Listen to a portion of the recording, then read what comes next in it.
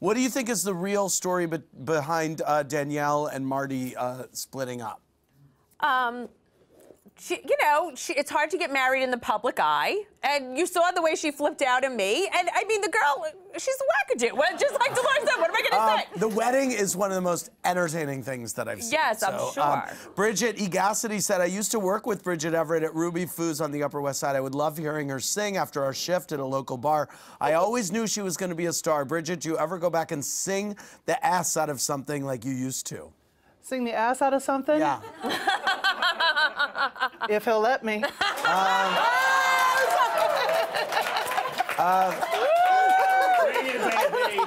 just trying to make friends. I don't know.